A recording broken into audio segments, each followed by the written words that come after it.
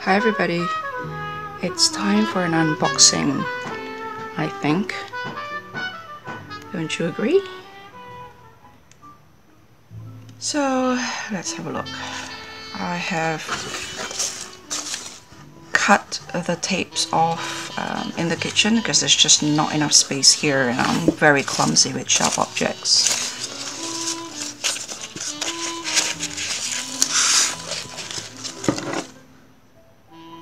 Wow.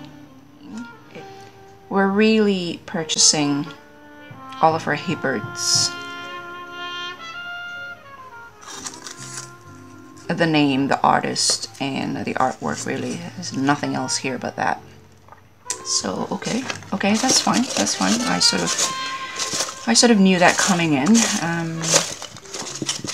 Now the Sacred Arcana, on the other hand. So let us take this box out of the way. Here. So it comes in this. I really like I like natural cloth. I don't like those gauze synthetic material. I prefer natural fabric, and this is lovely. And so let's open this up.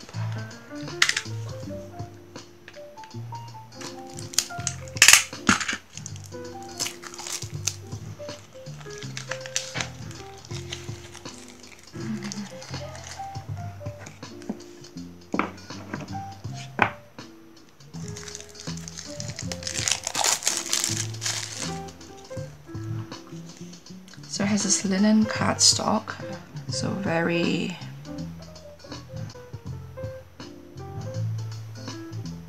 you can see the texture there. I think that's linen cardstock, isn't it? If you look in the black part of the cards, you can see the texture of the lamination of this particular cardstock.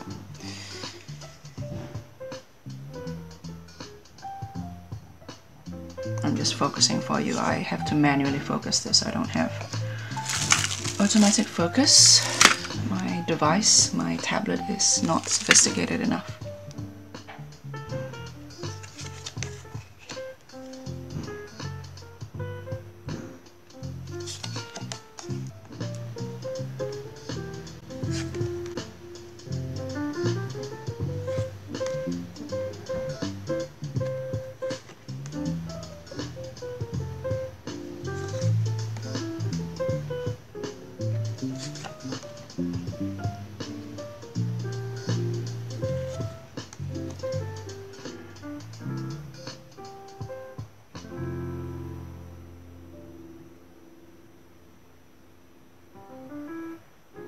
There is a wound, but look at the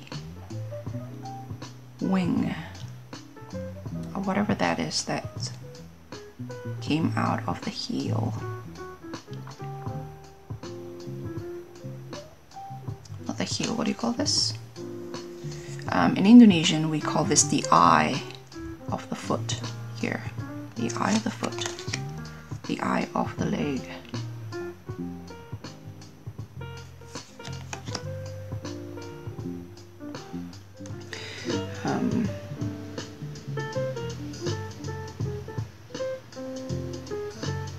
I don't know why I pause here in this image.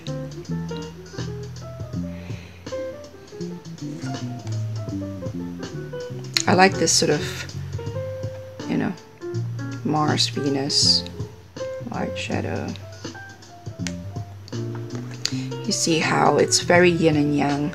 The stars outside, the rainbows in here, the rainbows out there, the shadows in here, and I really like that. That looks simple, but it has so much in there to unpack, and this is very much related to my thoughts and ideas about the archetype and the story of the devil in tarot and in general, really.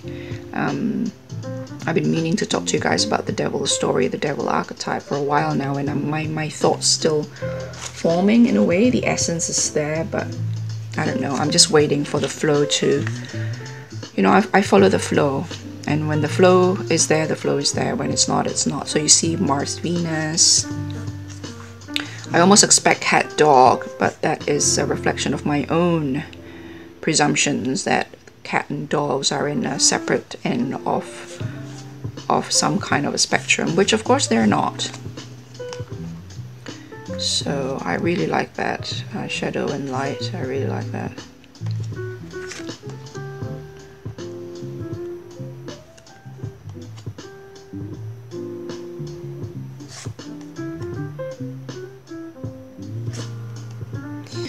So that's the Secret Arcana Oracle, or what we call Oracle. I always think that the term Oracle is not the best, but that's a topic for a different video. So that's the Secret Arcana. And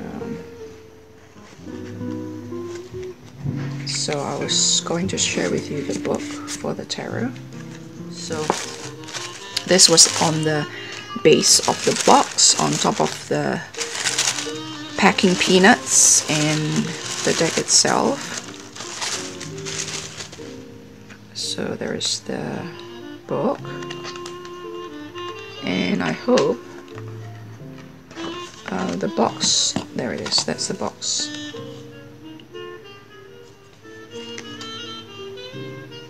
So I might keep the box like that and just use the deck somehow. I don't know, I'll think about it later.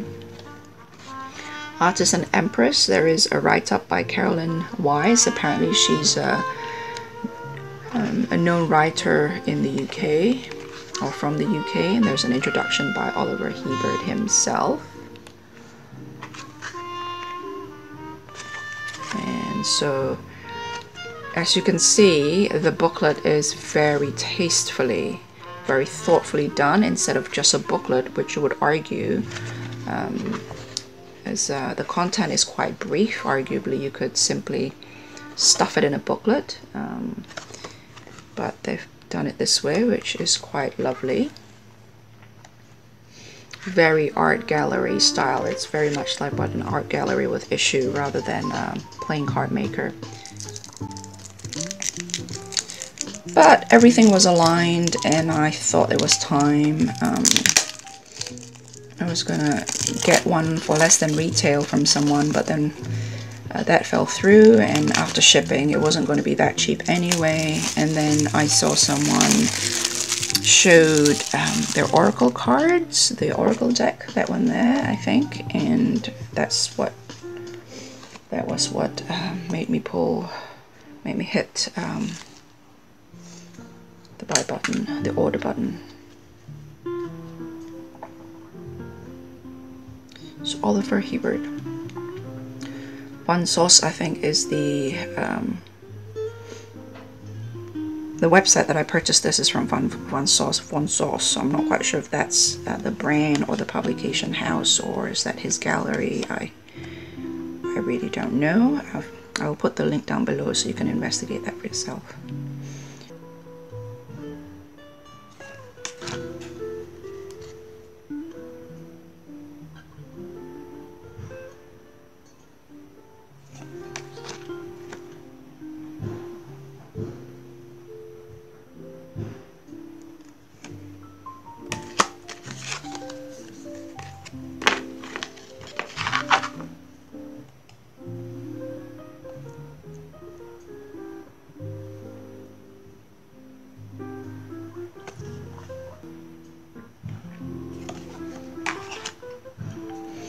As I said, pardon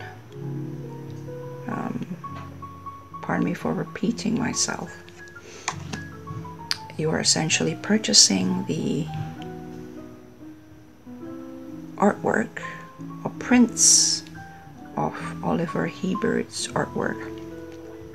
I believe essentially this is what this is. The Fool's my card too, so I will put this fellow over here.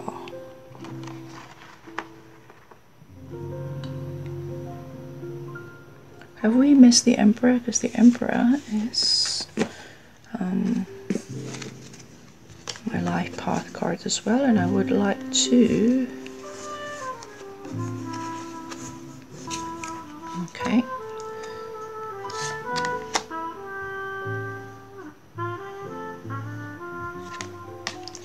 I think my stomach's gonna growl in a minute. I'm quite, haven't had breakfast yet. It's the Hierophant.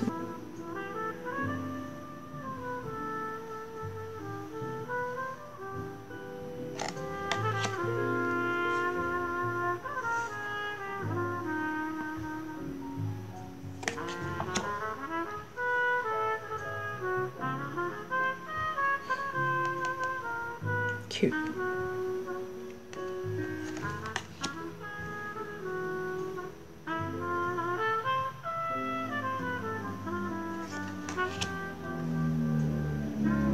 Sorry about the background.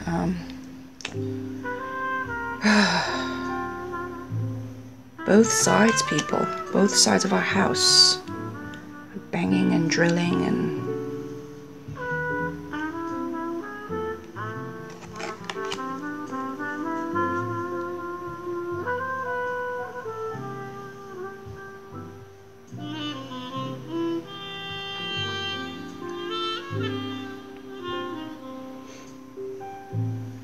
To a certain extent, like a lot of these redrawings of Rider Waite Smith, the esoteric details are, if not eliminated, watered down for the sake of aesthetic, for the sake of the theme, the design. Again, to be expected. It is a deck created by a pop artist, and so I don't know much about him, but as far as I know, he's not an esotericist or anything like that, but I could be wrong. I really didn't look into it. But a lot of his art is, from what I can see, collected, and in various mainstream galleries, art galleries, so... He reminds me of a local New Zealand artist that I really love. He has this sense of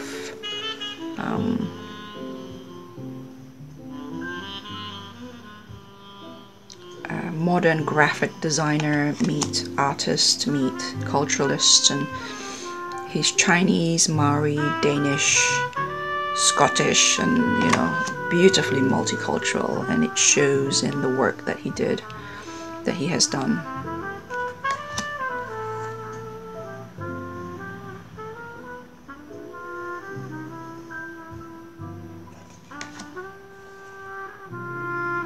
Shane Jansen, I think his name.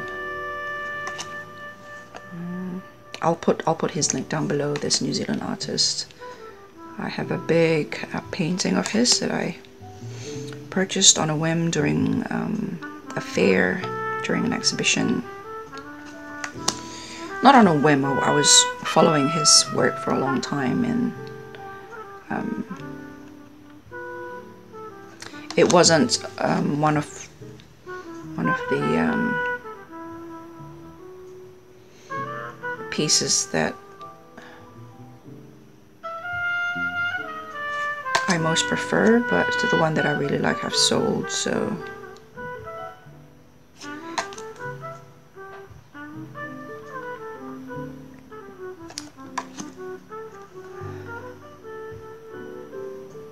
I personally believe that you shouldn't settle with artwork. I've done that many times. When you collect art, if you sort of really didn't feel it, but you really want to have the work of a particular artist in your home,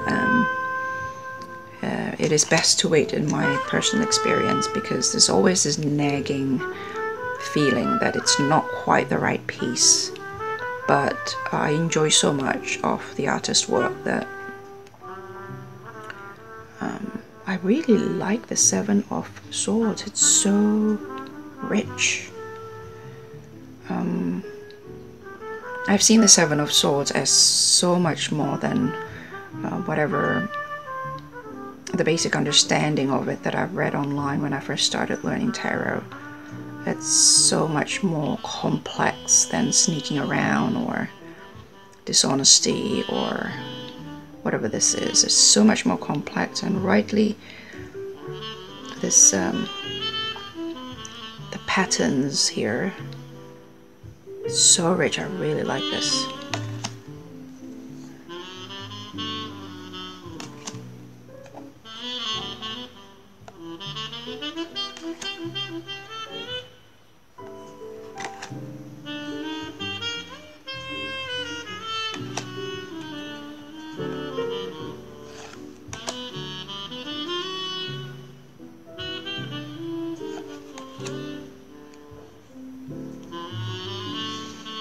I still don't know what a pentacle is. I know someone explained it to me, and I still don't quite understand it because I've never really seen one in life, and it's never featured in my reality, and so it remains this abstract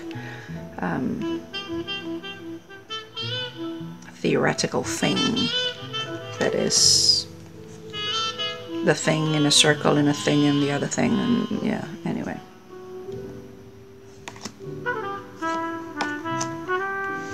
So the Tree of Life composition is a line, which is nice because sometimes you wonder whether the person who created the deck know what they're doing, because all the you know, the Sephiroth's arrangement's completely off, and this is clearly the spheres in the Tree of Life.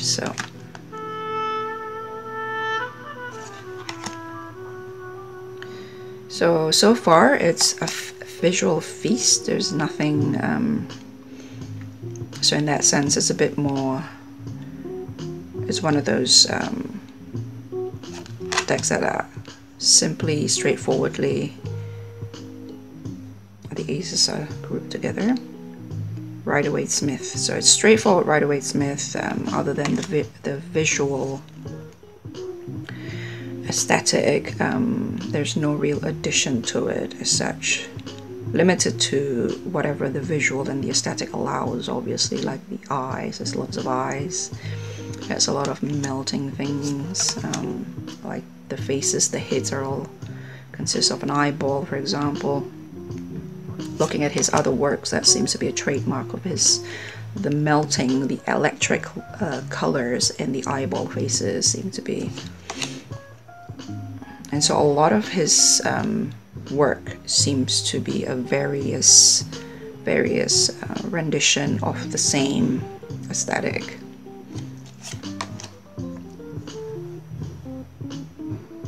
Which reminds me of that graphic designer artist, a modern pop artist whose work, Shane Hansen, I think his name, part Chinese, part Danish, or was it part Norwegian? I can't remember. Part Maori, part Scottish or English. There's about 3-4 different cultures and ethnicities and heritage in him. And I always find people like that fascinating, maybe because I see myself in them, and I often find them engaging in the kind of conversation that I feel is that I feel we need more of. But this is not about Shane Hansen. This is about Oliver Hibert tarot deck.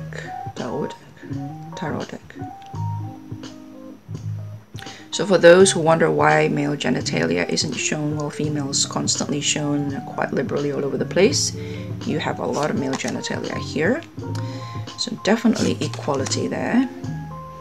We have pubes and boobs and crotches all exposed equally. I quite like it. If not, I wouldn't have spent the money. Will I regret buying this? Time will tell. Let's put that aside. Let's shuffle this. Yeah, to be expected. It shuffles. Let's shuffle this together. Shuffles the way sort of linen, heavy, smooth, bit of texturing. Let's see how they riffle shuffle.